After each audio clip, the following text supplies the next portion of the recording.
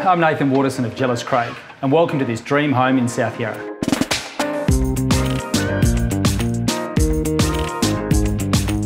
The architect for this brand new home was Oliver Dupuy, and the interior spaces were created by Pasquale Cook. The property was completed in May 2019 and constructed by Lowther Builders. It took over 4 years to be completed and is completely freestanding brick residence. Throughout the property we have Giordano oak floorboards manufactured in Italy, Carrara stone marble across the kitchen bench tops and 2-pack joinery throughout kitchen and scullery.